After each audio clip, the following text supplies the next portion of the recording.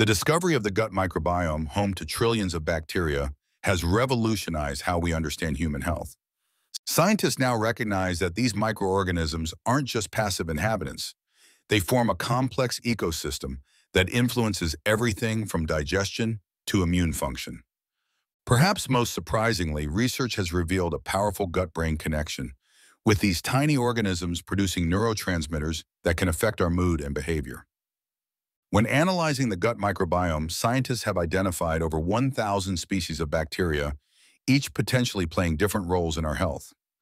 Disruptions to this delicate ecosystem, called dysbiosis, have been linked to numerous conditions including obesity, inflammatory bowel disease, and even depression. This has led to growing interest in probiotic and fermented foods, which can introduce beneficial bacteria to help maintain a healthy microbiome balance. The gut microbiome trains our immune system from birth, teaching it which organisms are harmful and which are beneficial allies.